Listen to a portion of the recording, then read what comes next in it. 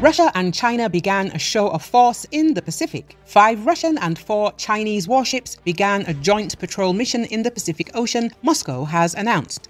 It is the 3rd such operation carried out by the navies of the two countries, which have intensified military cooperation in recent years.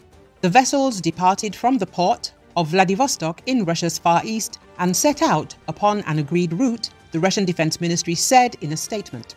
The goals of the mission are to strengthen naval cooperation between Russia and China, maintain peace and stability in the Asia-Pacific region, monitor the sea area and protect the facilities of maritime economic activity of the two countries, the statement read.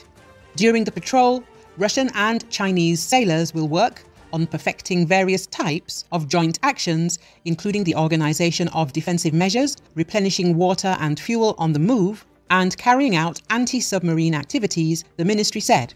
Russian and Chinese helicopters will conduct missions which will involve them landing on vessels belonging to the other country, it added.